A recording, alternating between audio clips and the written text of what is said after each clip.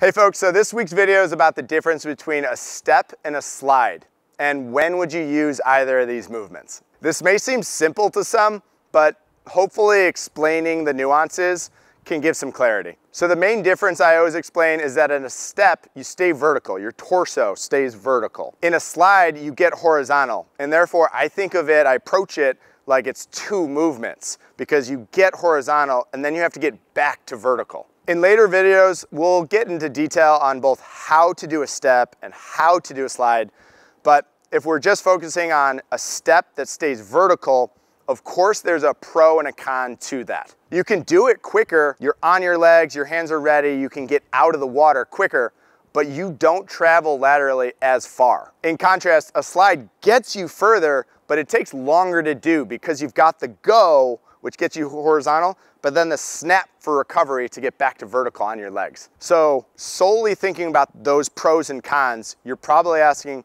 when would you do either? Should you only ever do one or the other? I've found through coaching and reflecting on my own play that a goalie does steps about 90–95% of the time, generally speaking, or at least they should, in my opinion. The reason being is that a goalie should not find themselves in too many scenarios where they need to do a two-movement slide to correct themselves. 5-on-6 should be short, fast steps. The ball being passed around the front court perimeter should be all steps, and bigger perimeter passes should simply be slightly bigger steps. The goalie should be ready and anticipating these passes, so they shouldn't be late or behind the ball movement. But even then, how far out of the cage or overcommitted are you that it requires a two-step slide just to keep up with the ball movement? This ends up being the application of a slide, and typically those circumstances are defending a counterattack at a disadvantage. A 3-on-2 counterattack I think is the best example. If you're out of the cage honoring the ball but trying to deter maybe a pass to the middle or any type of entry pass,